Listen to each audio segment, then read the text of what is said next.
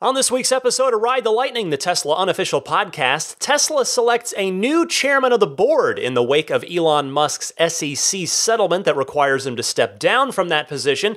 Tesla files a couple of interesting new patents, track mode arrives for the Performance Model 3, and more.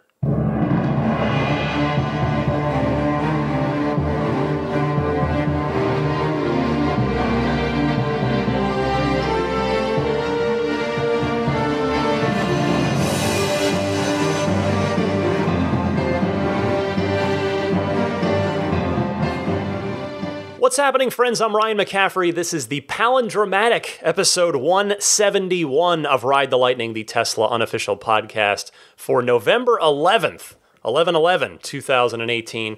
To my left, like the Ed McMahon to my Johnny Carson on the couch over here, is Daisy the Boxer Puppy. Although Daisy doesn't sit there and go, yes, yes, as often, quite as Ed did. Anyway, hope you're having a wonderful day and wonderful week, depending on, I don't know what part of the week you might be listening to this. But in any case, plenty to get to, as always, on the show this week. I want to start with a quick update on something we've been tracking for a little bit. That is the Model 3 key fobs. Thanks to Chris for writing in and letting me know that he had heard back from his service center about the Model 3 key fob. He was told they would be $150 a piece, the same as what they apparently are now for the Model S and the Model X. And it turns out that Chris was indeed given accurate information. The Model 3 key fob went up for order on the Tesla store later in the week for that very same $150. Now, before you order, just know this: it doesn't allow for passive entry of the car, which I want to just shout out. Alonzo from DC called in to mention that a little bit. I'm just jam-packed with calls this week, so definitely just want to give credit to Alonzo, but don't have time for the call there. But the reason here, and by passive entry, I'm talking about walk up to the car and it just senses your key, in this case key fob, and unlocks so you can grab the handle and get in and go. So the apparent reason for that is it seems that unlike the Model S and the Model X, the Model 3 doesn't have the hardware in the car to support the RF entry, the RF sensors in the car. You know, it uses the Bluetooth. We all know that with the phone as key thing. And then you have your NFC, near field communications chip inside your Model 3 key card to put, up on the B pillar there. And then when you get in the car, on the center console. So that is a bit of a shame that a lot of folks, I think it's fair to say more Android users than anyone. Android seems to be the, unfortunately, more problematic brand of phone and OS with, not a brand, the OS with the Model 3 and the phone as key, the less reliable of the smartphones out there. But And yeah, so those folks are probably still going to be a little frustrated that this doesn't entirely give them the full reliable. It'll be reliable for them. It just won't give them the full suite of features that if their phone worked properly with the car, meaning again not their phone's fault, seems to be some sort of ongoing miscommunication with some phones and the car, but. In any case, just want to let you know that in case it's a deal breaker for you and you don't want to spend $150 because of that. Moving on this week, the big Tesla news story is that a new chairman of the board has been selected for Tesla, and her name is Robin Denholm. She's been named the new chairman of the board at Tesla, replacing Elon Musk, again, for at least the next 3 years. So you're probably wondering about her background. I certainly was. I'm not, while I'm up on all things Tesla, I'm not quite, I don't play fantasy Fortune 500 executives. I play fantasy baseball. I've played a little fantasy football in the past, but I'm not in any fantasy Fortune 500 executive leagues where I would be drafting her or other folks to really know their backstory. So here is her bio from the Tesla put out in a blog. They said, quote, Tesla's board of directors is pleased to announce that Robin Denholm has been appointed as chair of the Tesla board effective immediately, so that she will be able to devote her full attention to the Tesla chair role. Robin will be leaving her role as CFO and head of strategy at Telstra, Australia's largest telecommunications company, once her 6-month notice period with Telstra is complete. Robin will be serving as Tesla chair on a full-time basis. To ensure a smooth transition during the remainder of Robin's time at Telstra, Elon will be a resource to Robin and provide any support that she requests in her role as chair. Robin will continue to provide the necessary focus and time to Telstra during the remainder of her time there, and she will also temporarily step down as chair of Tesla's audit committee, which she's already on, until she leaves Telstra. Robin has served on the Tesla board as an independent director since 2014, so she is no stranger to Tesla. Her global experience in both Australia and Silicon Valley encompasses leadership roles across a range of technology companies, including Telstra, Juniper Networks, and Sun Microsystems. She is widely credited with leading a team that drove significant increases in Juniper's revenues, overseeing Juniper's corporate transformation during her 9-year tenure as Chief Financial and Operations Officer. Her experience also includes numerous finance management roles in the automotive industry while at Toyota. Quote, I believe in this company, I believe in its mission, and I look forward to helping Elon and the Tesla team achieve sustainable profitability and drive long-term shareholder value, Robin said. Elon replying, Robin has extensive experience in both the tech and auto industries, and she has made significant contributions as a Tesla board member over the past 4 years in helping us become a profitable company. I look forward to working even more closely with Robin as we continue accelerating the advent of sustainable energy, end quote. So as you can hear, she's got a ton of experience, including a bit in the automotive sector, and as you heard, she's no stranger to Tesla, having been serving on Tesla's compensation committee, and chaired the audit committee. So it's safe to say that she is fully on board with Tesla's mission because, for one, I can't imagine she would have been chosen otherwise if she would have shown even the slightest bit of hesitation in the mission believability department, the mission dedication department. So I obviously wish her the very best of luck in helping guide Tesla with what will hopefully be a steady hand towards continued growth and as they mentioned, sustained profitability. And here's the thing, to me, most importantly, because I think what I'm about to say will drive the other things, most importantly, I hope she will help and foster the need to keep the spirit of innovation and fun alive and well at Tesla. It's something that I think we've seen countless examples of it over the years from, most recently, the highest, the most aggressive navigate on autopilot setting is called Mad Max. The performance cars have modes called, insane and ludicrous, and various Easter eggs like Rainbow Road with, no more cowbell and all kinds of volume controls that used to go to 11 in a nice little Spinal Tap nod. So this is a company with a personality, with a spirit of fun and a spirit of innovation. So I hope and trust that Robin will help continue to nurture and foster that. So good stuff here. That is settled now. It's going to take, we got a bit of a grace period here as she steps away from Telstra, her current employer, her current full-time employer. And in the meantime, Elon will no doubt continue to really probably handle the primary leadership duties at Tesla with the board there to support him as needed.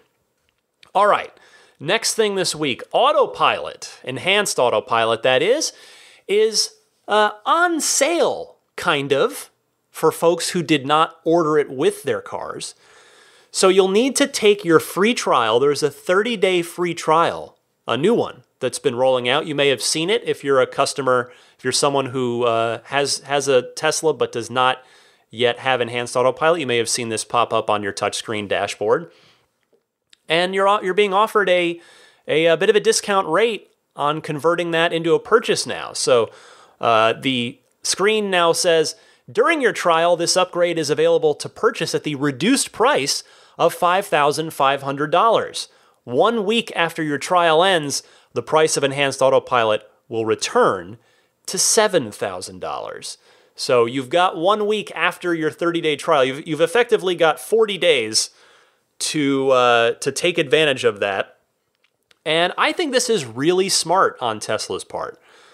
They've got nothing to lose, and certainly everything to gain. And on this note, by the way, listener Josh Shockley wrote me and suggested this, quote, "It would be a great idea to do a Black Friday, Cyber Monday, or holiday sale in general to get everyone one last chance at the $5,500 price point." And I have to say, Josh, I think you're totally right. I think that's an absolutely fantastic idea. This is a step in that direction, but why not have a sale, that goes right along with anything, whether it's Black Friday, Cyber Monday, all that stuff.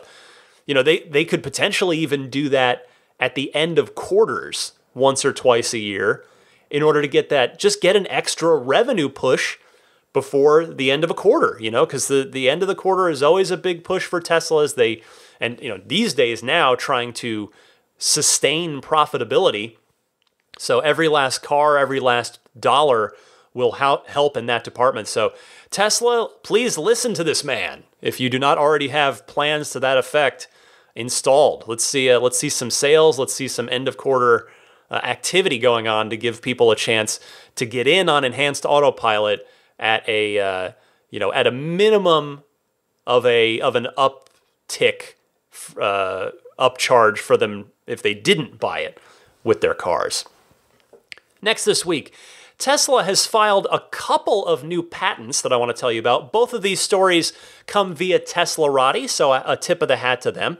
First one here, Tesla has filed a new patent for a device that aims to help improve the panel gaps on Tesla vehicles during assembly. Via Teslarati, quote, "Tesla's newly published patent titled Clamping Assembly for Securing Together a Pair of Adjacently Located Panels," no clever naming there, pretty straightforward, "describes a simple yet clever way to address misaligned body panels. Tesla notes that conventional clamps, which are usually utilized to attach body panels to a vehicle's frame, are unable to connect panels and their individual tolerances effectively due to their rigid structure. Tesla's patent outlines a new type of clamping assembly that is more flexible. Such a system enables Tesla to adjust panels during assembly, allowing the company to address any possible misaligned panels before the vehicle is sent off to delivery." End quote. Thank you, Teslarati. Well, this is cool. The panel gap thing has certainly gotten a lot better. It was a big part of the FUD narrative in the early Model 3 days. In total fairness, there were definitely panel gap issues on early Model 3s. Nothing that you'd say, forget it, I'm not taking this car kind of thing, at least in my humble opinion. And I'm not saying, and that's not a blanket statement, I'm sure there were cars that had some egregious issues, but in general. But yeah, I do think, even though things have improved, on my own car, I've got a couple of misaligned spots up the rear passenger door, up by the chrome trim, not quite perfect in there, and I feel like I had one other one too. Now I'm blanking out, but in general, my car is very nice and I'm super happy with it. But the point is there is room for improvement, and this patent suggests that Tesla is working toward that goal. Now, remember Elon's comment to CBS and Gayle King when he gave her a factory tour? I believe it was towards the end of Q2, if I remember correctly. But remember, in that interview, he said that the cars should be, and I'm paraphrasing here, the cars should be so precise in their assembly that if something's off, there's a problem with your measuring device and not with the car. That's his goal with this. So this is great to see, and I'll tell you, this is typical Tesla. Think about it. What is this but yet another example of Tesla applying first principles to a problem? See a problem and think, okay, not what is the established way of doing this and how can we do that or adapt that, but here's a problem. Let's invent what would be the best solution if there were no other, infrastructure or logistics in place to solve this. First principles, and this is them applying that yet again. I mean, they do it all the time. And I'll tell you, I think the first principles approach to problem solving is a huge part of the reason why Tesla, who is, of course, a much, much smaller company with far fewer resources than its entrenched competitors, why they have been able to, A, stay nimble, and B, stay ahead of the game.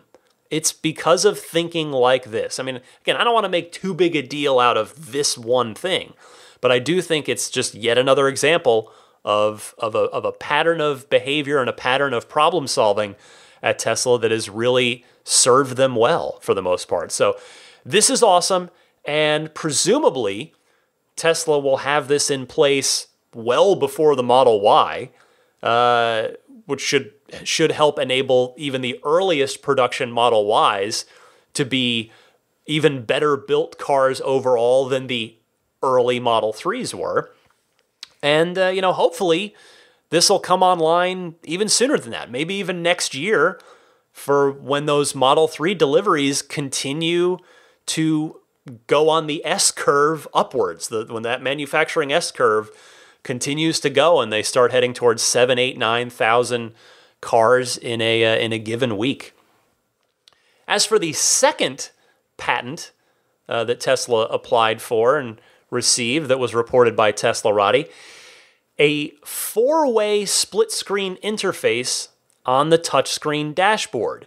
Teslarati noting, quote, "A recently published patent has revealed that Tesla is exploring the idea of a user interface allowing drivers to launch and display up to 4 apps simultaneously in a 4-way split-screen arrangement. What's more, Tesla also seems to be preparing a setting that will enable users to customize the arrangement of icons in their vehicle's main taskbar. Not unlike, your Windows desktop, for instance. So I wonder if perhaps this is a hint of what's to come with version 10, which has already been mentioned by Elon in the specific context. I think just one thing, sort of two things, but two things in the same vein, was version 10 was mentioned as the target for when a Netflix app would be made available for the car to watch, no doubt, while the car's parked, for when you're at a supercharger stop. And then also a YouTube app as well, a YouTube portal. So you can easily access YouTube through the car, and that's in those same stopped, parked supercharger kind of scenarios. But yeah, I do wonder if this is a thing that might be part of version 10, if this is something that they are driving towards with version 10, which is likely, I would suspect, to come late next year, because we just got version 9, so the next major version's probably at least a year away. But yeah, I mean, a 4-panel split screen, the thing about that, when I think about it as well, it would play really nicely with both the portrait-oriented screens on the Model S and the Model X, and a 4-way split would play nicely with the Model 3, and presumably after that model and the Model Y, a landscape-oriented screen as well. I would think that patent that would apply well to both of them. So I can't wait to see what the Tesla UI team is working on. We'll probably see that in about a year or so. Next up this week, according to the handy Twitter account at Model3VINs, who tracks all the VIN registrations that Tesla makes, Tesla has begun registering European VIN numbers. Just VINs, because the N in VIN is number, so it's not It's not vehicle identification number.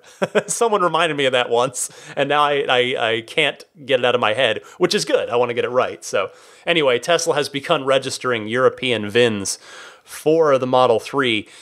And certainly this isn't earth-shattering news, but I bring it up because it's further evidence that things are indeed moving along. I mean, this is good news if you are a European Model 3 reservation holder. If you remember back, and I absolutely do, because I was hanging on every shred of new info before I got my car, so I know exactly how those of you in Europe are feeling right now as I read this story. The dual motor VINs for Model 3 started showing up a few months before the cars actually started getting delivered, and a few months before I got mine. So while we can't say that that's exactly, it's going to follow the same playbook here, it is at least something to ballpark it with, you know? So it would seem that Tesla at least appears to be on track with the European production estimates. Because remember, Elon said on the Q3 earnings call a few weeks ago that the European orders would start late this year, which for me, I took to mean as sometime in December. And then deliveries would be, Elon had said, in, I think, late Q1 for Europe. Now, I wonder if this may be totally separate things and they have nothing to do with each other, but the current iteration of the referral program, which Tesla has renewed, you know, they usually let it run for 1 to 3 months.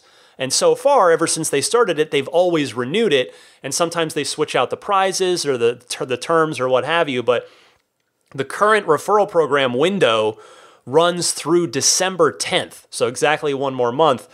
So I wonder if maybe there'll be a revision to the program. And hopefully it'll keep going so that the folks in Europe get to take advantage of the referral program by, you know, either like, you know, using my code, using somebody's code, and getting a supercharging bonus. That would be great.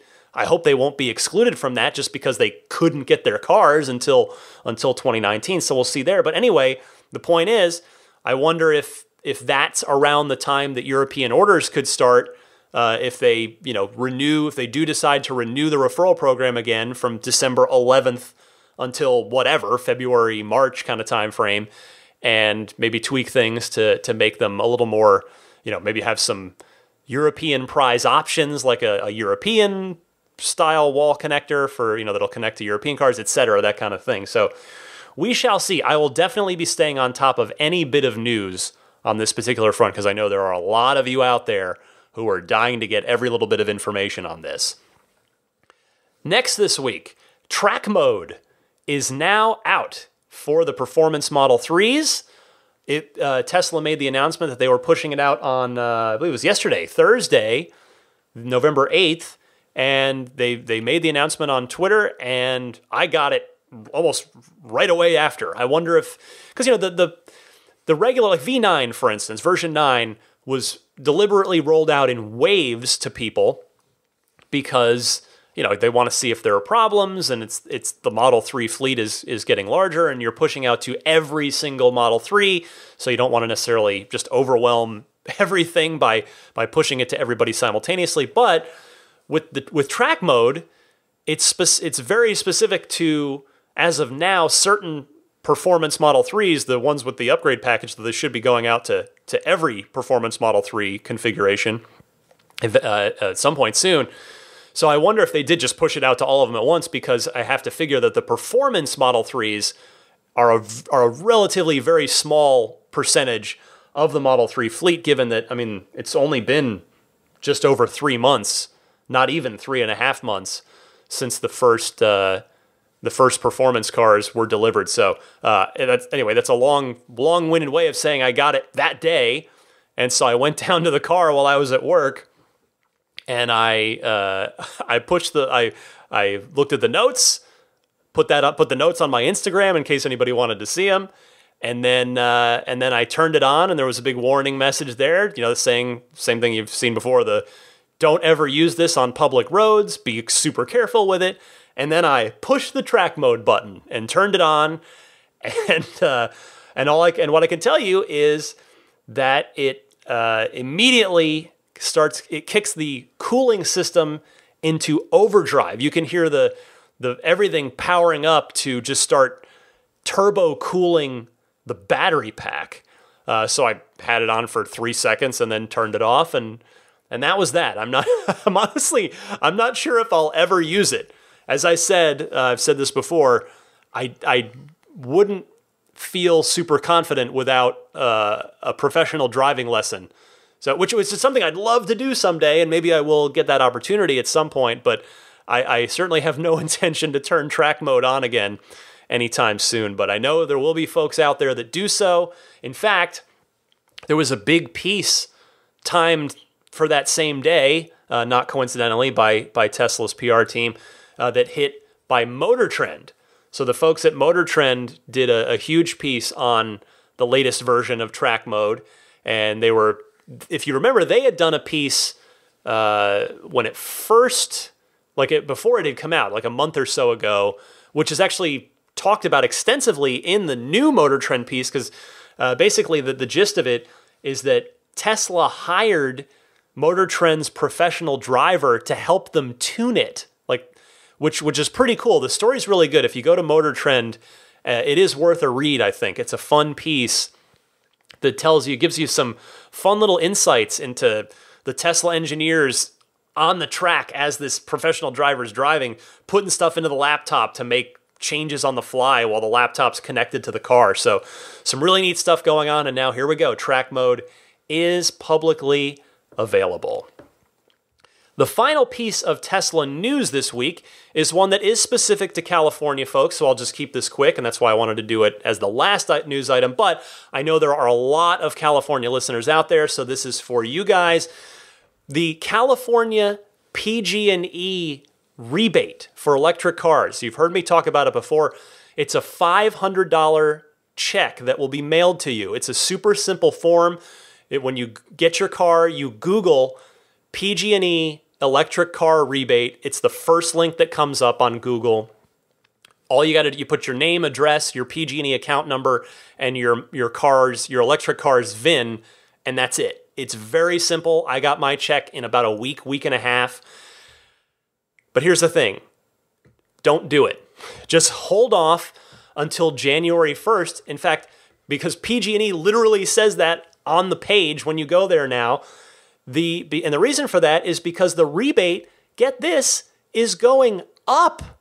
It's going up from $500 to $800 starting on January 1st, 2019.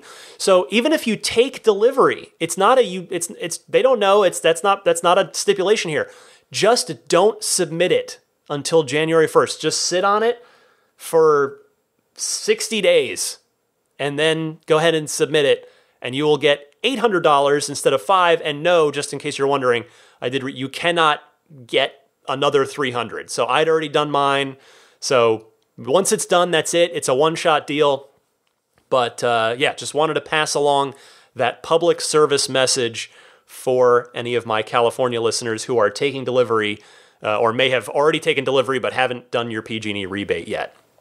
Now, I've got one more thing, if you might be so kind as to give me a few minutes here before I move on to the Ride the Lightning hotline and the rest of the show. I wanted to get the news done first so that the people that come for news get that, and you can skip this, fast forward, end here if you want. But what I wanted to talk to you about now is an impossible dream that has just come true. Thanks to you guys, to 55 of you, the impossible dream has come true. The Roadster it's gonna happen. See, I can't even. I've been thinking about this all for the last few days, and I still can't even formulate words. I don't even know how to do this, how to say. So let me start before I get rambly and get off track by saying thank you. This should not be possible. This should not be real. I do try to work very hard in life, both with my career and with this podcast too. You know, it's not trying to pump myself up, but I put a lot of time and effort and energy into this, and that's just sort of how I'm wired. I'm not a person to really phone things in. When I'm doing something, I'm giving it my all, and but still, the reason I say that is because, you know, I'm not a person who, like, my lot in life would never, I mean, okay, maybe, I don't want to say never, but come on, like, my lot in life, I'm 38 years old, so it's, I don't know how much higher my salary is going to get. Anyway, I'm trying to say, my lot in life would never make a roadster possible. It's just not a thing that could ever be possible for me in quote unquote real life. But because of the support of you kind folks in this audience, and again, I'm saying this to everybody, not just the people that have used my referral code. This is to every, because it's, you know, everybody is part of this audience and keeping me going, whether it's through listening, through your just nice comments, you know, tweets, emails, Ride the Lightning hotline calls, Patreon support, using the referral code, whatever it is. This is to everyone. I'm saying this to everyone. The fact that, like, let me just walk you through. So I, of course, have been obsessively watching that referral number, and I get it's just invigorating every time one more referral would come in. And I was at work, and I got a call from Trevor Page, my friend Trevor from Model 3 Owners Club, and he calls me. I pick up the phone. I say, "Hey, Trevor," and he says, "Congratulations, buddy." And I just started like, talking. I thought he meant the Elon interview, because he had said, like, he had just listened to the show, like he had either texted me or tweeted me, whatever it was. So I thought he was talking about, like, having just found out about the Elon interview.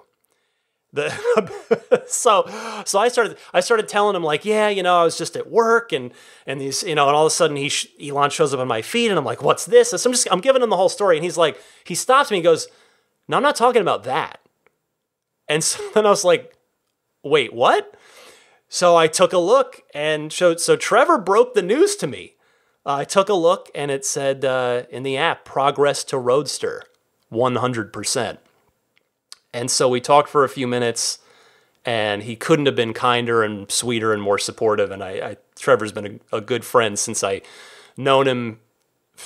It's been, I guess, a few years now. And so when I got off the phone with Trevor, I called my wife, and she was out and about, not in the car. So she's mobile. And I said, "Hang on, I'm going to send you a picture." And so I sent her the picture of the loot box screen with the 100% progress.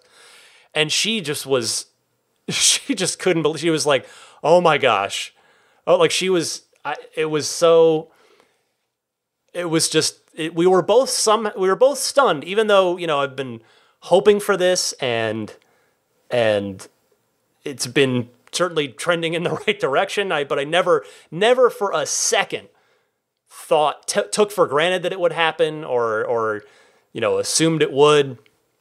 And yeah, I mean, it's just I have to say, I will tell you, I mean, and I guess if you've been listening long enough, this, you know, you might not surprise you.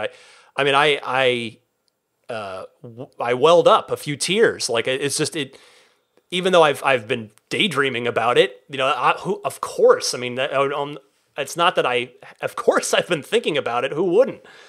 But it just, the actual idea of it being real. Now, let me caveat, the 55 still have to deliver first. So it's not a done deal. It's not guaranteed to happen. But hopefully 55 of them will deliver. will find their happy homes and officially count towards the car. But yeah, I just cannot thank all of you enough. I mean, I am going to keep it. That is the plan. It's an insane tax bill.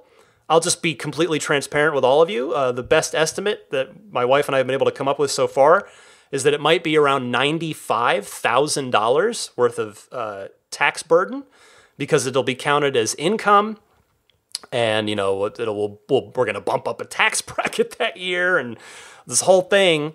And obviously, that's a ton of money, even for a quote unquote free car. It's still a heck of a discount. Don't get me wrong. But that's a lot more than the Model 3 was. We've got a couple years to figure it out, but I'm going to do everything I can to figure it out. Cause my goal would be to keep it forever. I'm just going to get super extra sappy sentimental with you for a minute. I thought I would keep my DeLorean forever. And if you listen back, I think I told the story forever ago. But just real quick, but basically, I never really wanted to get rid of my DeLorean. It was my dream car as a kid. I felt every bit about that car as I feel about Tesla now. It was just this thing it wasn't just a cool car. The idea of the DeLorean, the idea of what it was and what it represented, and it was just in my bones, the way that Tesla now is. And I got rid of the DeLorean because, we were having our daughter, and we were lucky enough to just have these big life changes. And I've told you, my wife she was a person for up until now that was hey, cars are 4 wheels and seats to get you where you need to go. Nothing more, and you shouldn't spend money on them more than that. They're just red ink. They just cost, so she just never got the emotional I don't say value, the emotional connection that I had to the DeLorean. And even, again, as longtime listeners know, she felt that way about the Model 3. Because I told her, a long, long time ago, I said, my goal, I want to try and go for the performance version here if possible. And she was not on board with that for a long time. Again, it was that, she was totally on board with Tesla. Yes, it's zero emissions, it's safe, it's more economical, the cost of operations so much lower. She's totally on board with all that, just not the having any fun part with it. And I want to, take a minute to thank her, because she said something to me a little over a week ago, before 55 referrals came in. But we were looking at it on the website, and, she's been just amazed by this whole thing too. And, sorry, I know I'm really going on a long time now, and I'm sorry, but I hope you'll forgive this. This is a once in a lifetime kind of, this is not an everyday occurrence here. But what I want to say, and the reason why she said something that, again, if you know that backstory about how she just has never been a car person, and she sees cars as utility only, and literally that's it. And again, I don't blame her. She's not wrong about that. From a purely practically minded financial kind of perspective, she's right. But it was always tough for me, because I've always loved cars ever since I was the littlest of kids. My dad used to bring me home a Matchbox or Hot Wheels car, what felt like every day, but really it was probably once a week. And I had this hope chest full of Matchbox and Hot Wheels cars that I played with constantly. I used to know when we would drive, I would always sit behind my dad who would drive. I had to sit on the driver's side because I love cars, and I could point out, my parents will tell you, I could point out every car and what the make and model was. I just knew all the cars. I loved cars. And the DeLorean was something so special to me, and Tesla has become that, because it's not just about a cool car. It is the mission. It is it's the story around Tesla as well that I am so in love with, and the ethos and the the attitude and the everything about Tesla.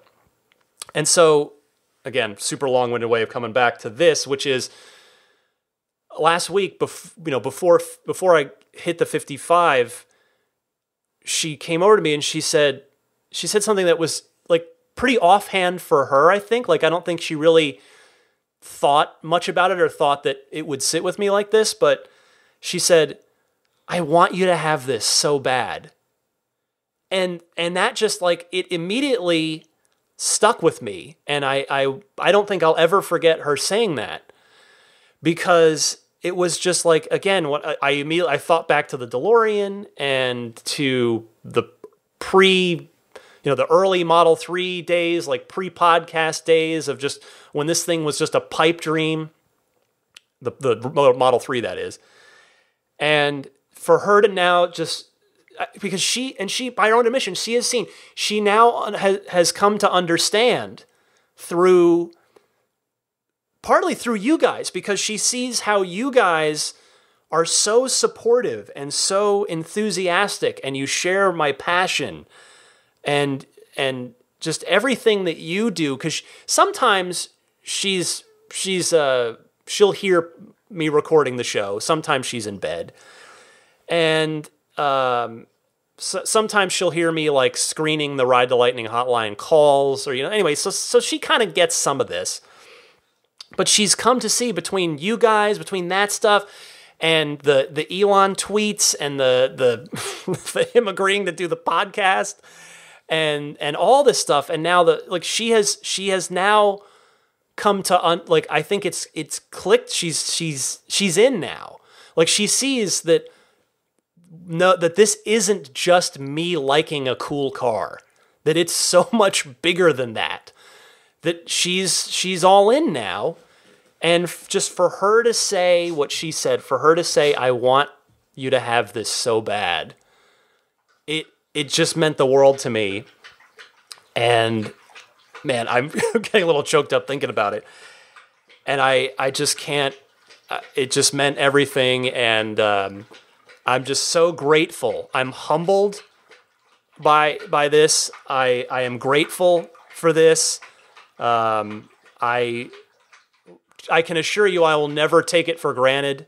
Please yell at me if I ever do. I like to think, I'm a person, I do my best to not take the good things in life for granted. And I'm blessed to have a lot of great things in life. From a wonderful marriage, took me a second try, but I got it right on the second try here. A healthy, wonderful daughter, and a career that I'm so lucky to have, and that I take a lot of joy in, and just building this podcast. Like, I'll tell you guys, I've always worked for a company, and I'm not complaining about that. It's just, my parents always worked for companies, and I've always worked for companies, and that's been great. But this, Ride the Lightning, for better or for worse, whether you like it or not, it's all me. Like, it's a one-man operation. It's a one-person operation. And so for all that, for 171 weeks to yield, this is the 172nd episode that I've done in 171 weeks. Just that because I love it. I don't take you guys for granted for a second, and I want to always be here for you. And just for all of this Tesla journey, it's unreal. It's unbelievable to have gone from visiting Tesla's one and only location 9 years ago with the DeLorean Club, and then getting to drive the original Tesla Roadster and falling in love with Tesla and what they were all about, to just going all the way down the rabbit hole, to starting this podcast, to putting down the Model 3 reservation, camping out overnight in Palo Alto with some of you, by the way. I know some of you are out there. To now, getting some replies from Elon Musk on Twitter, answers to questions and information, and to him agreeing to come on here, which will hopefully happen, to actually getting my Model 3 after all the waiting and having it just be worth every bit of the wait, to a Tesla Roadster. It is unbelievable, and it should not be possible, but somehow it is. Tesla is. It's just this company is special. This community is special. These cars are special. The people at Tesla are special. From Elon on down, I've met a lot of Tesla employees. They're all special. They're all wonderful. I've not met a Tesla employee that wasn't a wonderful human being that cared deeply about what they were doing. This whole thing is, I'm humbled. I couldn't even I haven't even done a jump for joy. I haven't screamed yeah, I haven't even, I just welled up because it was just this, I didn't know that was how I reacted. It was just too overwhelming to, maybe I'll cheer on delivery day, but I don't know, I think I might cry then too when it's actually in front of me. But thank you, I guess, is what I've spent now. Oh my God, 17 minutes. I'm so sorry. 17 minutes trying to say. But I thank you all. I can't say more than that, really. I can't come up with more than that. I hope I know thank you doesn't begin to measure up to what you deserve for supporting me on this incredible journey. This now maximum plaid journey. So thank you all. Thank you. It's incredible. And just to lighten this up, all right, let me just, before I move on to the hotline, I'll just try to come back to fun and lightheartedness here. I'll end the serious stuff. You know me, I couldn't help but start thinking of names for the Roadster. So, my Model 3 I call the Spirit of Adventure because I love Pixar's Up so much. It's my favorite of their films, and it's a powerful film that coincidentally also makes me cry. And just the name, adventure is out there, and just even the name itself, the Spirit of Adventure, I always just thought was perfect. So, what could I name the Roadster? Well, let me just give you a few, and I'll move on. So, here's a few I thought of. Spaceball 1, because if you remember the movie, it's Spaceball 1. They've gone to plaid. So Spaceball 1, I thought would be good. Or, here's one, sticking with movie references. Revenge of the Nerds, right? That's what the Roadster is, ultimately, against the gas-powered, the gearheads. It's a nerd car, made by nerds, proudly. The Roadster, Revenge of the Nerds, I thought was fun. Some Kind of Monster, which, for you Metallica fans, that's a Metallica reference. I thought, kind of fitting for a car with those specifications, Some Kind of Monster. And then the other one I thought would be fun, too. Shock and Awe. It works on a couple of levels, which I always appreciate when you get that sort of double entendre action going, the dual meaning stuff. Shock and Awe, and that would be fun too. So I'll keep thinking of them. And then the one other comment I want to make, if you're also thinking, well, Ryan, did you start thinking about custom license plate ideas too? You betcha I did. Again, I couldn't help myself. My mind races. I can't help it. And what I learned, my friends, was that after putting in a ton of ideas on the California DMV website, because you can actually go on there and put in your idea and it'll tell you if it's taken or not, I learned one thing, my friends, and that is there are apparently some really hardcore Spaceball fans living in the state of California. Because the Roadster with its Spaceballs reference, does not, that doesn't exist yet. But all the cool Spaceballs plates are taken.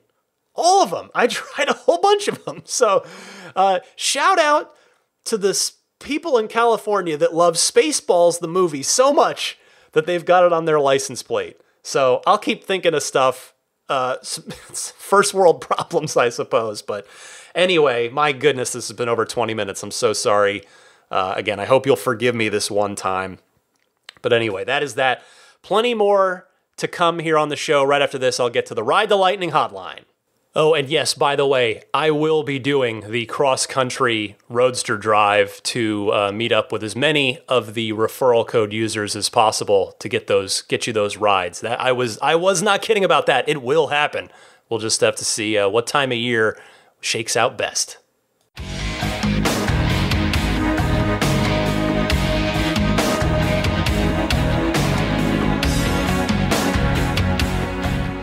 Before I get to the Ride the Lightning hotline, I want to mention that the November edition of the Patreon exclusive bonus show has been posted. If you listen to it right away, I made a little mistake. I put in the wrong call at the end. That's fixed. So sorry about that, you can go check it out again if you like. I just replaced the file. Anyway, the November Patreon exclusive bonus show is up. The callers this month, listen for your name. James from the Bay Area is in there. Victor from Sweden. Craig from Sydney. Andy from Louisville. Tim from San Diego. Michael from Wyoming. Tom in Chicago. Lawton from Chicago. Joe in New York. John in San Diego. Juan from Sacramento. Kyle from Wisconsin. Mike from Boston. Jonas from Paris. Anthony from Brisbane. Carl, who did not give a location, Jonathan from Toronto, and Brian from Northeast Pennsylvania covered. So again, those bonus episodes that happen once a month on Patreon are all the extra excellent Ride the Lightning hotline phone calls that I just can't get to during the regular weekly show. They all go there and turned into a special bonus episode. And a quick note, I set this one so that on December 1st, it's going to become available to everyone. It will no longer be locked to Patreon. And the reason for that is I figure I've done that once or twice before. I figure it's good to just, let you have a listen to it, not only, as a thank you. And if you want to just see what those episodes are all about, you can get a shot to do that. So if you're curious about that, on December 1st, you can go to patreon.com/Tesla podcast and listen to that regardless of whether or not you are a supporter of mine on Patreon. Let's kick it off with Andrew in Ottawa. Of course, I remind you, the Ride the Lightning hotline is available for you anytime. There's two easy ways to get a hold of me to send in a call. Again, please keep your call to a 1 minute, minute and a half, top 60 to 90 seconds is perfect.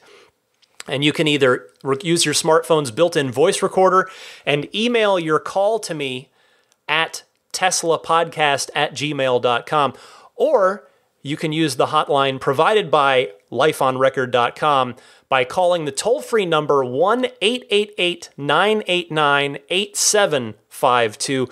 That's 1-888-989-TSLA. You just call, leave a message, and that's it. You're done. Again, minute and a half would be awesome. Andrew from Ottawa kicking us off, replying to Lawton with an idea after Lawton talked about his a little less than ideal delivery experience. Andrew, go ahead. Hey Ryan, it's Andrew from Ottawa calling in regards to the call from Lawton from Chicago about his less than ideal delivery experience. I was calling with a possible solution, and that's that Teslas are always connected, and they have microphones and speakers all built in. And a common way to diagnose computer problems is to use a screen share with a IT technician that is comfortably at their office and is able to guide you through using your screen, since they have control. And so I was wondering if there was a possibility that there could be some delivery specialists that are located in an office, and their job is to help these new customers, guide them through their screen and their new car using some sort of a screen share on the screen, possibly even having a video to help comfort those who may prefer to see the person, and to kind of guide them through that kind of process using this everything that's already built into the Tesla. Anyway, love to hear your thoughts, and take care. Bye. Andrew, if I had a Caller of the Week award, I think you might win it this week. I love everybody's call, but man, this is great.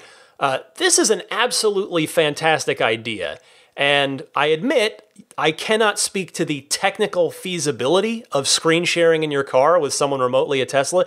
It sure seems like it's something that would be possible. So I love this idea. I hope Tesla hears it. I hope they implement it. If they're not already working on something like this, because again, this could really help alleviate the onboarding concerns that the volunteers were helping assist with at the end of Q3, but really address that on a permanent, long-term basis. And it's an efficient idea because you could, as you noted, Andrew, you could have everybody in like a call center kind of thing in one spot. It's just this is a wonderful idea. Would love to see Tesla do this. Thank you for your call, Andrew. Next is Joey from Los Angeles, has a theory on why full self-driving was pulled as the $3,000 prepay option. Joey, talk to us. Hey Ryan, Joey from Los Angeles calling in. You theorize Tesla pulled FSD pre-purchase due to low sales volumes. Based on Troy's order database, 17% of Model 3 buyers surveyed went with a pre-purchase option for FSD. That's about on par with the red or white multi-coat, which haven't been pulled. So I don't think that's the main motivation. My theory is to keep costs down. The old Model S era $3,000 pre-purchase model was based on no additional hardware upgrade. Now, FSD will require the Hardware 3 computer upgrade. Until that comes out in about 6 months, every FSD pre-purchase will for sure have to be upgraded at the cost of parts and labor for a mere $3,000. 6 months worth of new cars would be at least $25,000 or 25,000 units of costly upgrades. On the other hand, no more pre-purchases means a shorter upgrade hell, and $5,000 for the upgrade instead of $3,000. When Hardware 3 comes out, I wouldn't be surprised if FSD pre-purchase goes back on the menu at $3,000. Anyway, keep up the good work. Take it easy. Well, no surprise that my audience is full of people making a ton of sense.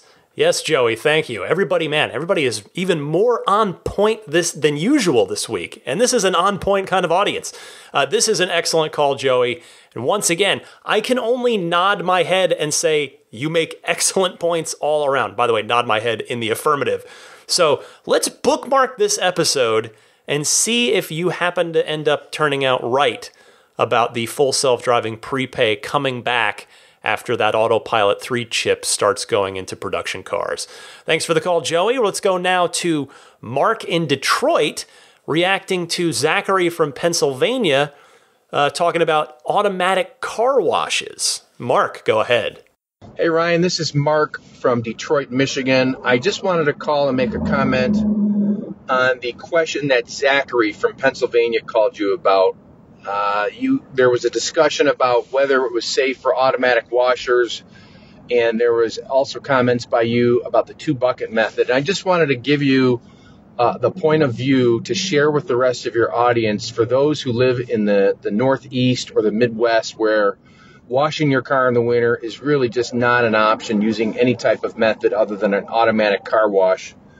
I tried for the first 3 to 4 months of owning my Model X to wash it by hand with a waterless system. And so I found that it was just too cumbersome once the weather got cold. And we have a soft cloth car wash in metropolitan Detroit that's all over the place, that's fairly well known, that does a very nice job using a fairly safe soft cloth wash.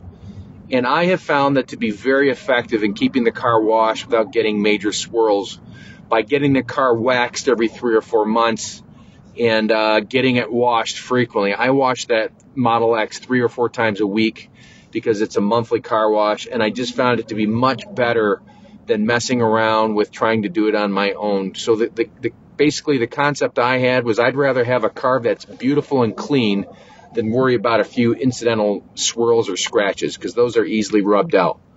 So that's my 2 cents. So for those people that live in the Midwest and they're worried about the spoiler on the Model X or the trim on the Model X, I really have had no problems with it, and I've probably washed it about 100 times in the last couple years.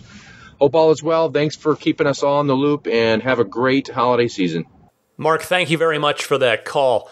I appreciate your perspective because, yes, this is one of those times where the area of the country that I'm in and have lived for a long time means that I can't offer a perspective that's going to necessarily be relevant to everyone in this case. I hadn't even thought about not being able to clean my own car because of the weather. So now, thanks to you, I have thought about it, and guess what? You make perfect sense. I'm glad to hear that your area has automatic car washes that are sensitive to the idea of scratching the car and have those soft brushes on there. That's great. So I appreciate your call, and yes, here's to loving your Tesla, whether it's clean, whether it's dirty, or somewhere in between. Thank you, Mark. Grant from England is on the horn next, and he has another good idea about that could maybe play well into a Tesla loyalty program or factor of sorts. Grant, go ahead. Hi Ryan, Grant here from Epping, England.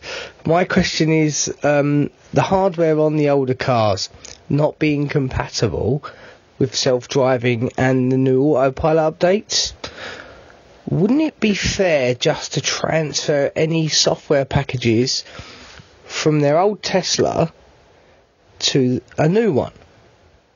Much like a cell phone, when you upgrade, all your apps get moved over. Also, this would make pre-owned cars more affordable to people who maybe don't want autopilot or self-driving. What do you think? It'd be interesting to know. Say hello to Daisy the Boxer for me, mate, and love the podcast. Keep up the good work. Grant, thank you for the call. I like where your head and where your heart are coming from on this.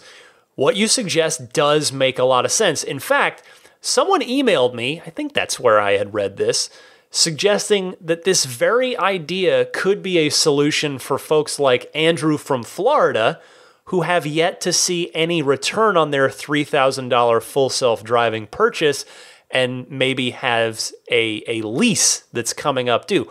Why not carry it over, or at least give customers a $3,000 credit on the purchase of their next Tesla? But all that said, I mean, it may simply be a business issue for Tesla. I mean, I don't want to speak for them. I ultimately can't, of course, because I don't work there.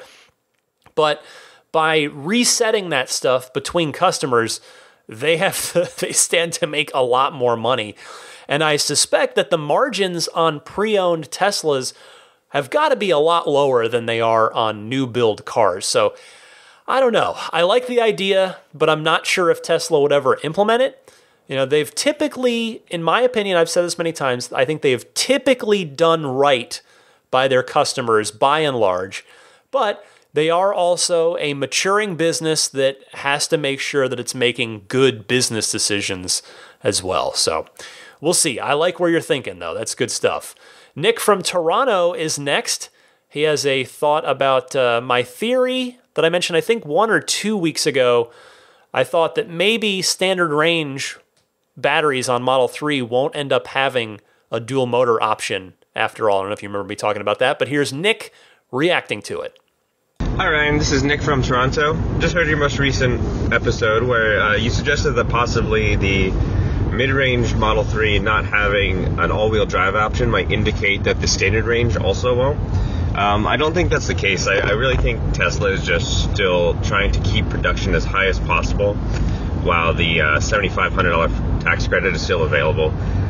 If you think about the drivetrain configurations that were available before and now, there's still only two. So before you had just the long-range battery pack with the all-wheel and rear-wheel drive, and now you just have the long-range pack with all-wheel and mid-range with rear-wheel. So I think the amount of time they lose in production with switching over between different configurations is still minimized, and they'll be able to keep production up almost to where it was.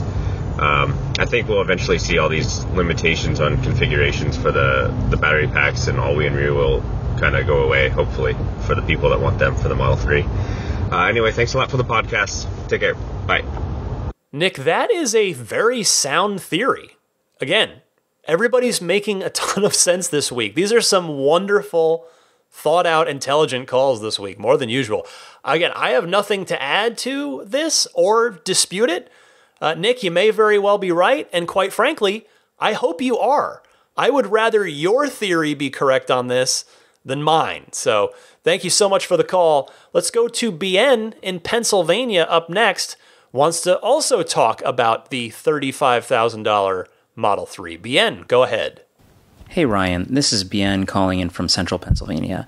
I wanted to call in specifically about the $35,000 Tesla Model 3 and the fact that Elon said that they just couldn't make it yet. Now, I personally don't think it's because of the battery. I don't think it's because of the ability to switch out the vegan leather seats with cloth seats or the speakers with less premium speakers.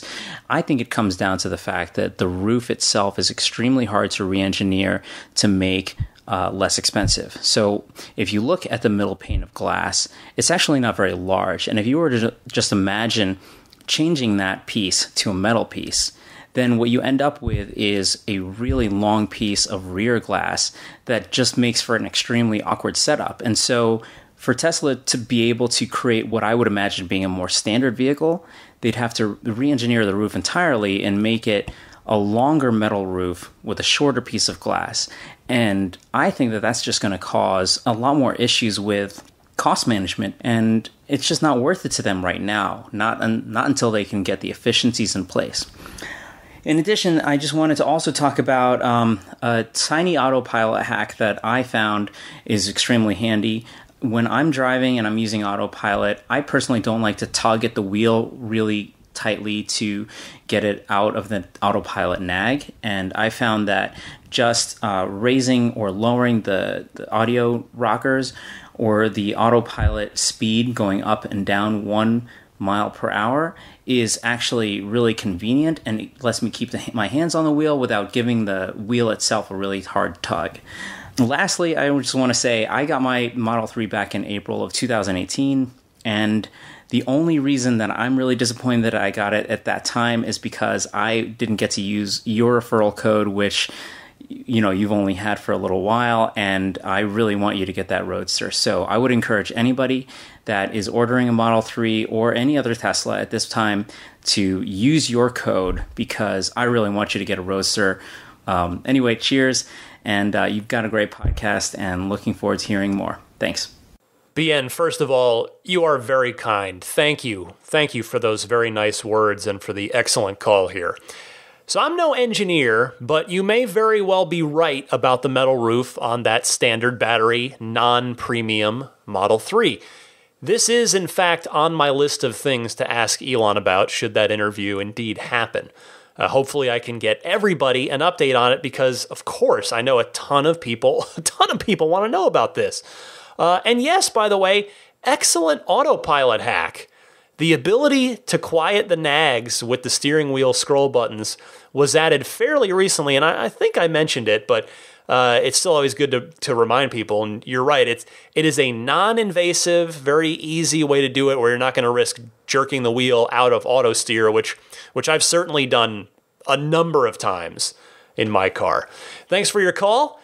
Pete from Carmel, Indiana, is up next and wants to talk about that potential Elon Musk interview. Pete, go ahead. Hey Ryan, this is Pete from Carmel, Indiana. Man, I was so excited to hear that you get to potentially interview Elon Musk. That is awesome.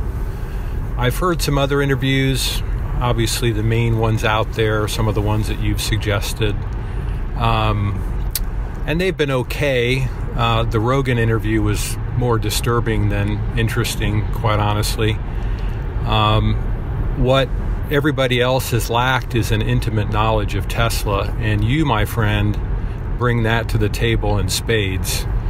And I think everybody who listens to this podcast recognizes that you are truly an expert on everything Tesla. And now that you're an owner, you have even more knowledge.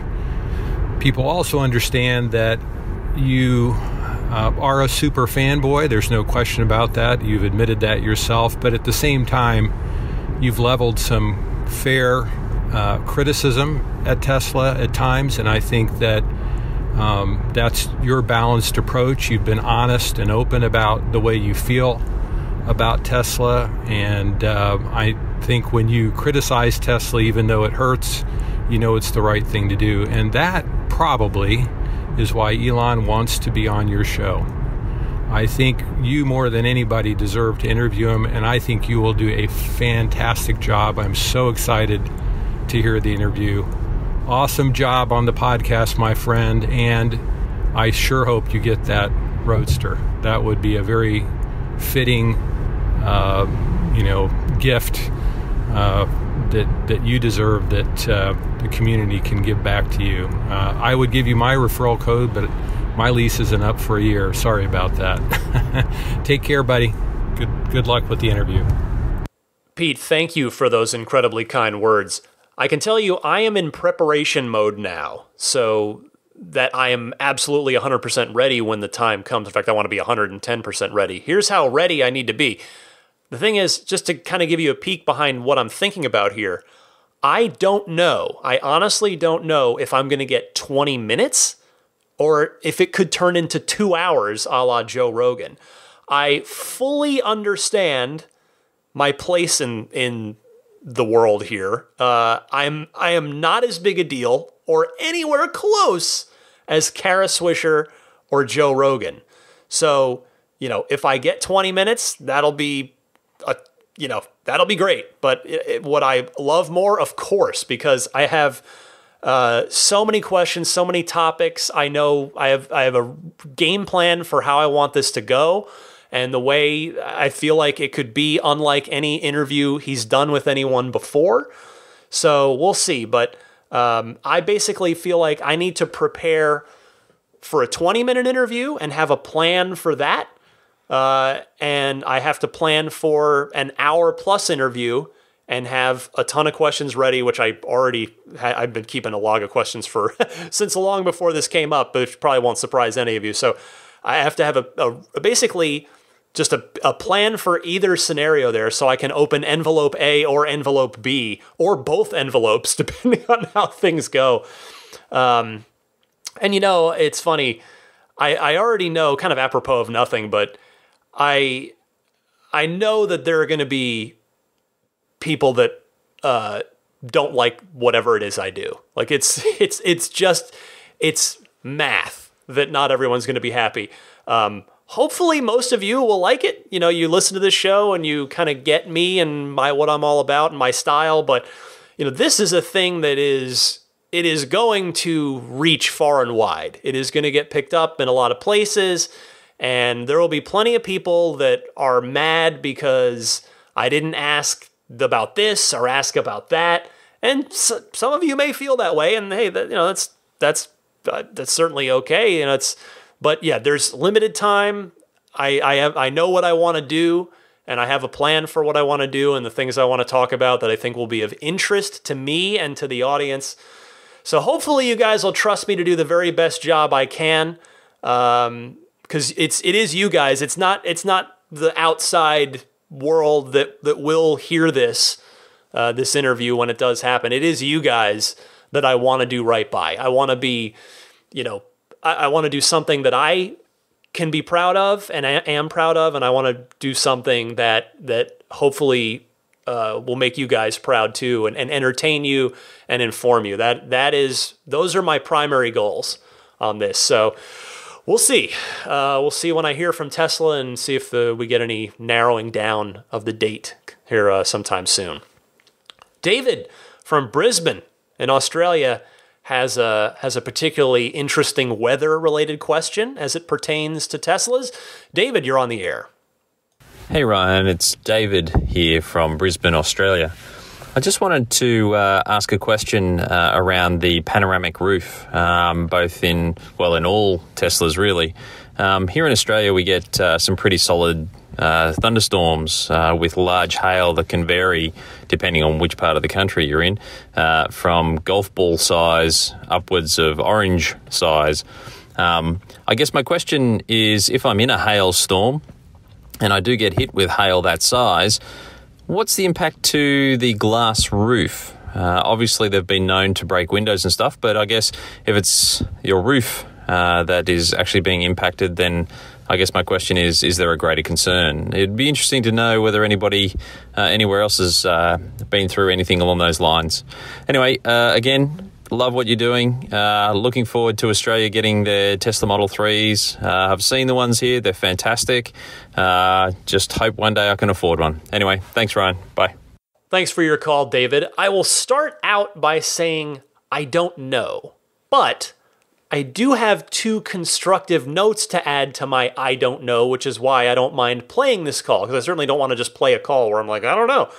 But first, though I'm sure there have been freak incidents here or there, I have never heard in all my years of covering Tesla very closely, which goes back to before this podcast, but I've never heard of hail in any part of the world doing that kind of damage to a Tesla's glass roof. It's not to say it's impossible, but there doesn't seem to be any kind of epidemic is my point on this.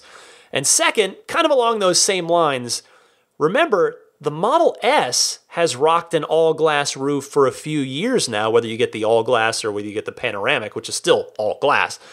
It's been a few years since the body roof went away as an option on Model S, and those all-glass roof cars have been available in Australia for some time, and I certainly haven't heard anything. So hopefully it's not really a thing that you have to worry too much about. Thanks for your call. Next up, Mike from Maryland wants to talk about Navigate on Autopilot a little bit. Mike, go ahead. Hi Ryan, Mike Young from Maryland here.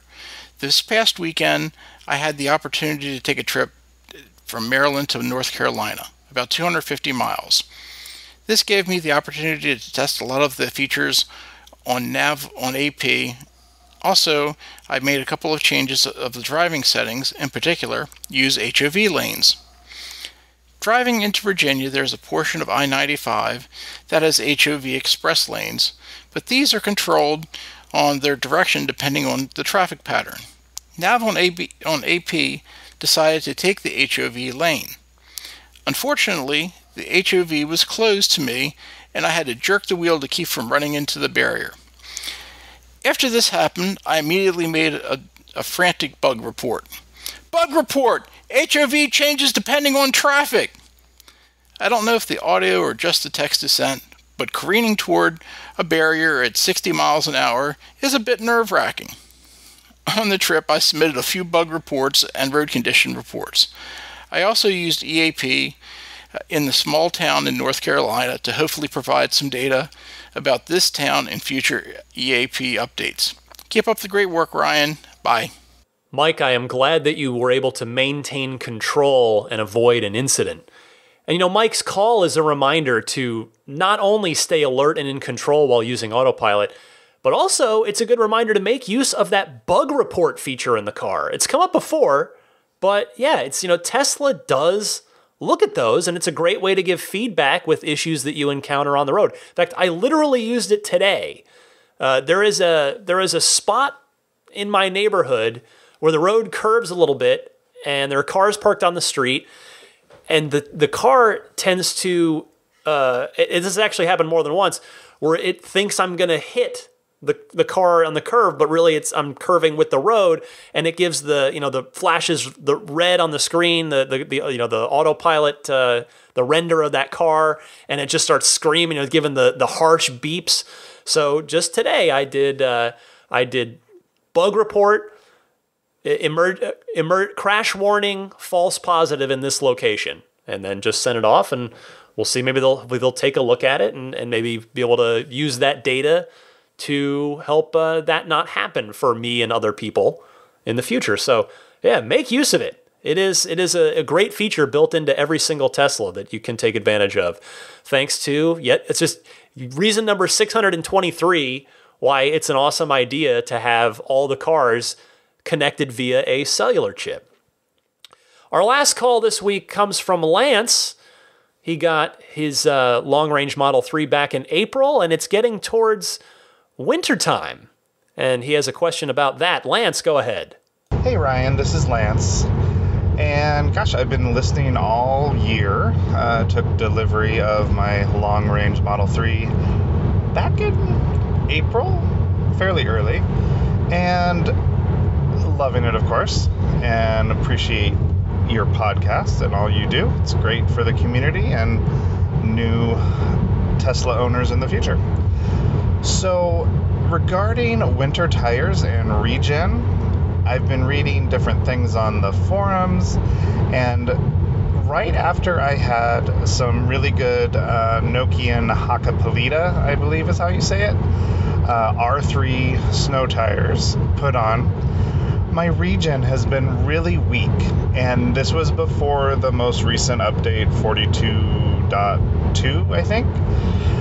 So it wasn't anything to do with the increase of regen that's supposed to happen. I actually noticed the opposite, but that was before that last update. And I'm just wondering if you've heard anything about that.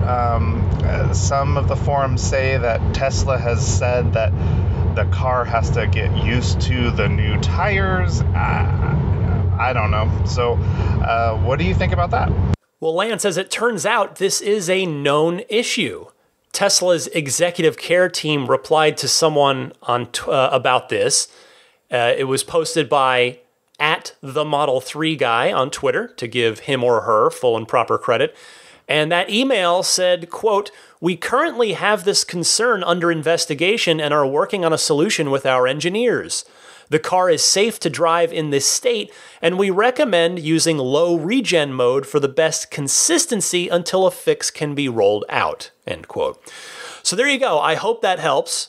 I know that doesn't solve it for right now, but it is clearly on their radar and they're working on it. So I'm sorry to hear that this is a problem for you and for other people, but with any luck, the fix will have rolled out, heck, hopefully by the time you even hear this podcast. All right, that is another edition of the Ride the Lightning Hotline in the books. Thank you all so much for your calls. Keep them coming. I love hearing from you. If you've got a question about Tesla, a comment, a discussion topic, send it my way. Again, you can either use your smartphone's built-in voice memo software, voice recording software. Send me your 1 to 1.5 minute call, emailed to me at teslapodcast@gmail.com, or you can call and leave a message anytime on the Ride the Lightning Hotline. The toll-free number for that is 1-888-989-8752. Be right back to wrap things up for you right after this.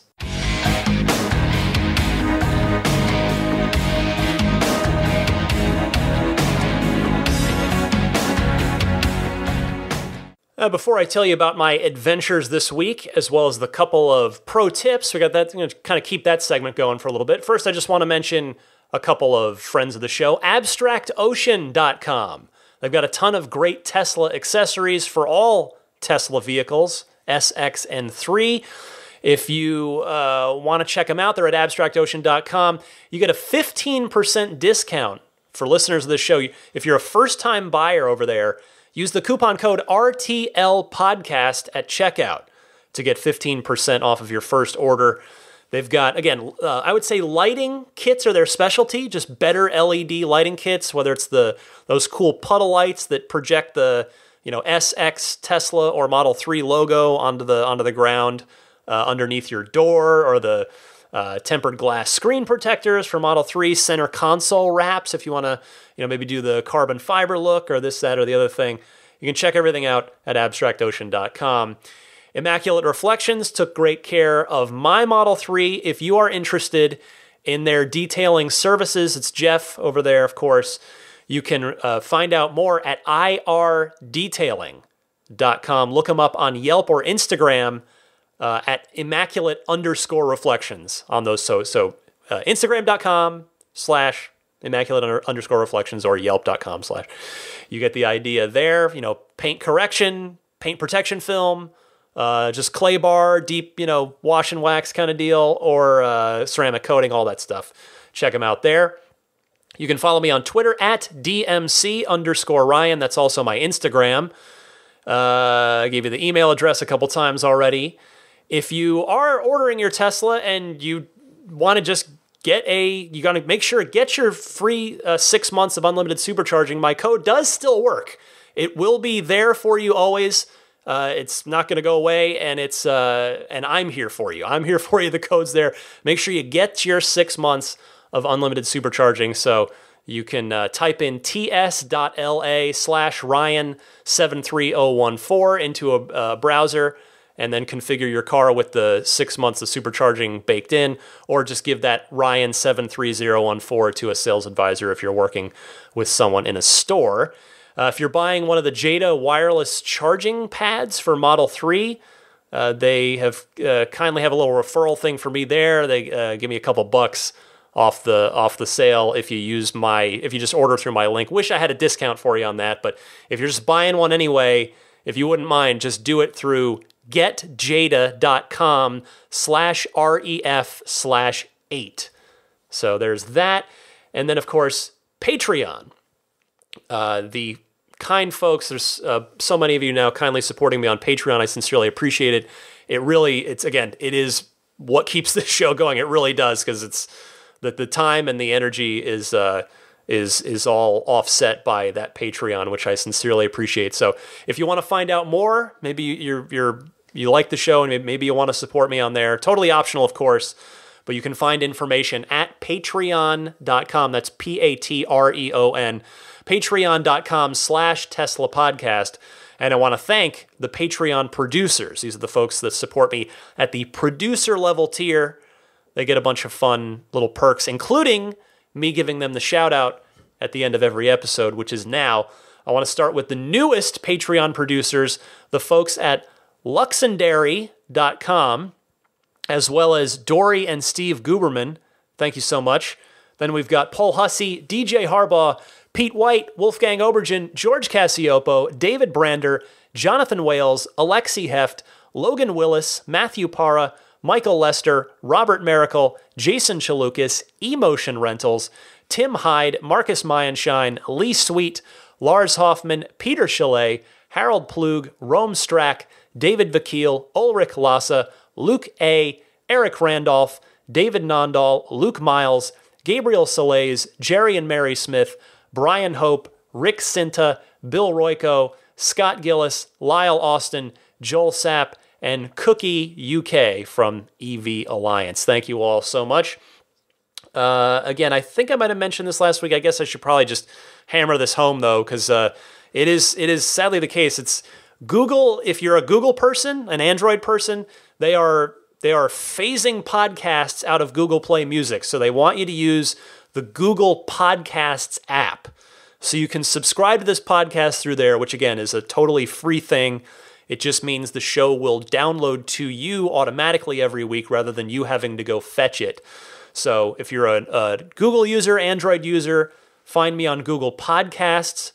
You can also subscribe on iTunes, on Stitcher, TuneIn, which is that's how you get it through the car. I'm on Spotify and YouTube. Just the audio of the show is on YouTube. If you want to, you can just search "Ride the Lightning Tesla Podcast" and it'll pop up on there.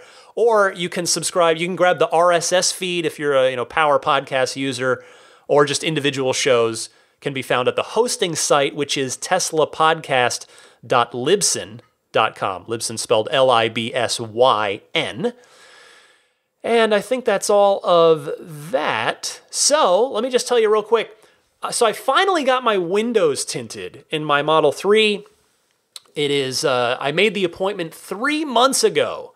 I want to give a shout out to OC Detailing here in the Bay Area, Joe. Now, if that sounds a little familiar, Joe is the guy who you may have seen his YouTube videos when the first Model 3s were coming out last summer.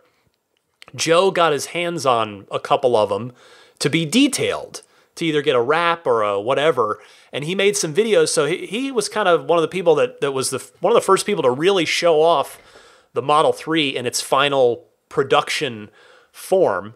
I'd heard about him before that on the forums. He had a really good reputation. So Jeff at Immaculate Reflections doesn't do tinting. He doesn't do windows. So I went to Joe at OC Detailing, even though I had to book 3 months in advance. But I was happy to wait, and I'm very, very happy with the results. It's really great. I went super light. I don't like the dark limo type tint. You know, I like transparency. I just want the heat rejection. That's all I'm looking for. So I did crystalline 70.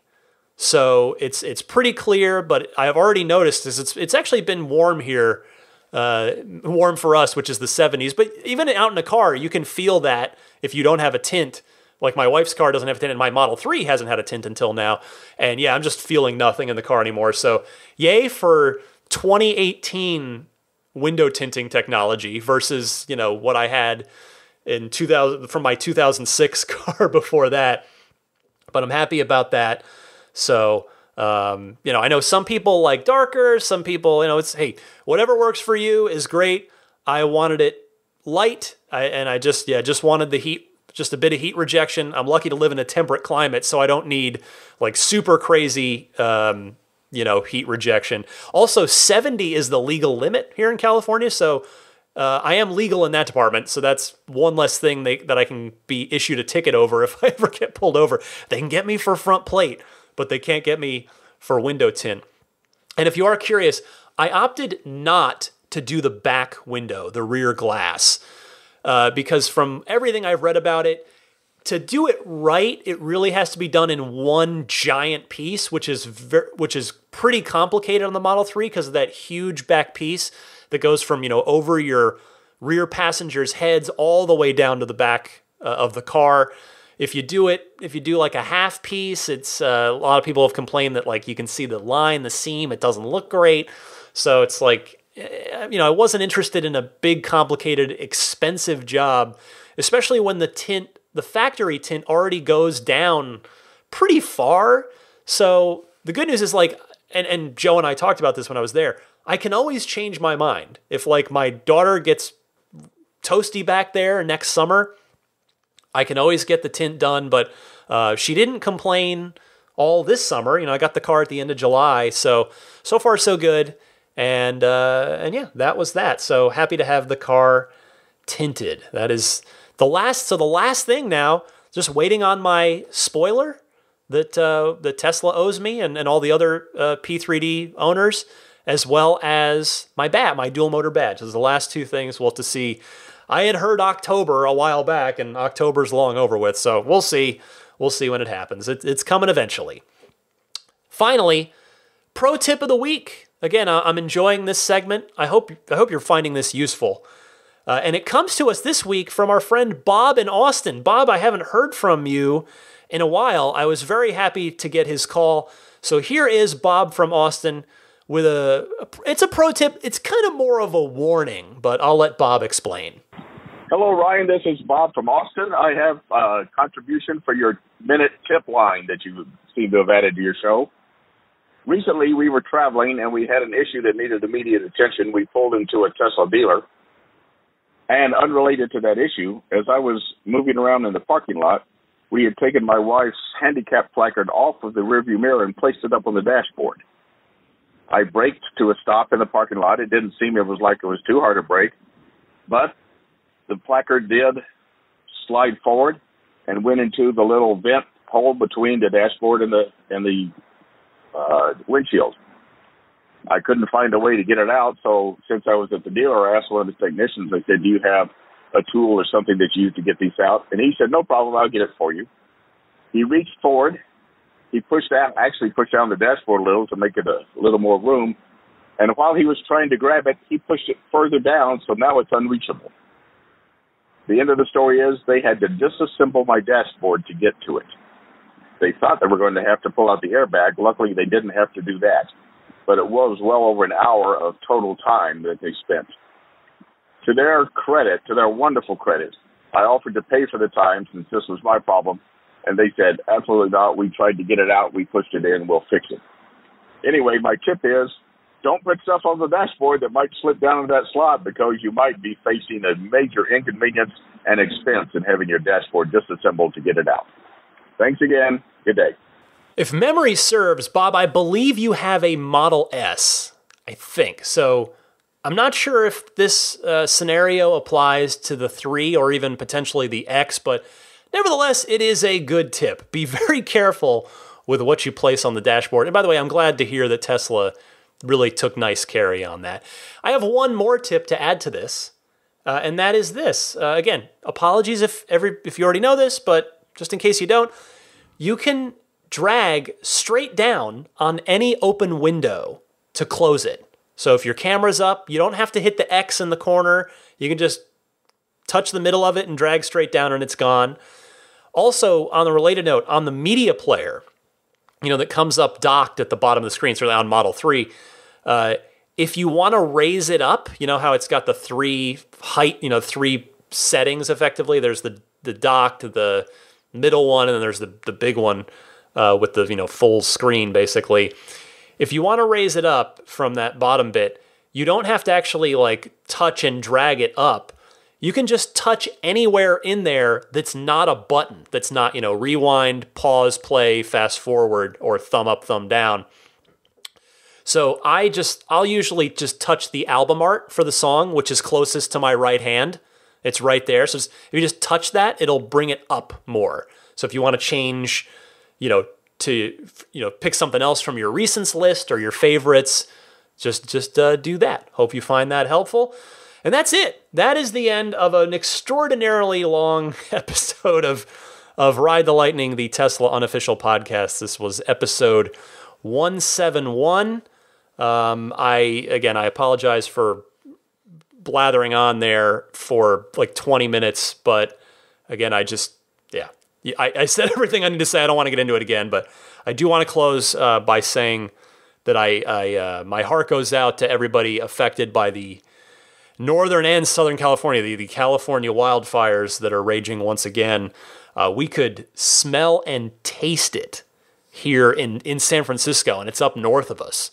There's a bay. There's quite a bit separating, but it comes right down, just like the ones last year did. And they actually, my daughter, they had all the kids inside all day today. They did not let them outside. That's how bad it was. My wife got a headache today. So, I mean, and we're here in the city. It's not even we're not even where it was. We're not even right at the site of it in either Northern or Southern California. So my just heart goes out to anyone and everyone affected by that. It's just a terrible situation, and just hope everybody's staying safe out there. So, hate to end on a bit of a somber note, but just, couldn't, that's just it's quite literally hitting close to home here. So just wanted to mention that, but thank you all for hanging in with me for, really what was too long of an episode. I apologize again, but this was, 171, episode 171 for Daisy the Boxer Puppy. I'm Ryan McCaffrey. Thank you all again for everything you've done for me. This is not, you have all changed my life in a way I literally never thought possible. I thank you all. I appreciate you all. And happy electric motoring, my friends. I'll see you next week.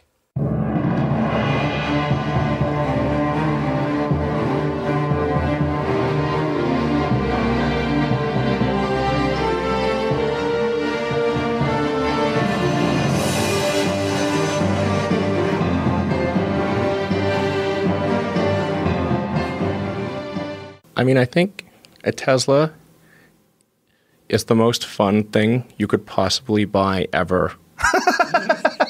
That's what it's meant to be. Well, our goal is to make it's not exactly a car. It's actually a thing to maximize enjoyment. Make it maximum fun.